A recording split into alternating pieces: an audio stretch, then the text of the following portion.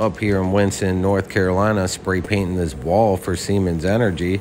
They hit me up. They wanted a piece for their employees at this huge facility. They manufacture these turbines. These guys are big in the energy sector. They actually got their hands in everything, it seems like. So they hit me up. I was like, yeah, cool. Do you guys have pigeons? Because I like to hang out with those too. Anyway, they wanted the American flag. They wanted the North Carolina flag.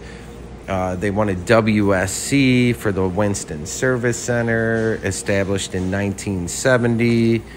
They wanted something with the employees in there. I added a water tower because they're all over Winston. You see them coming through town. So I never know what to do. This is just what I came up with.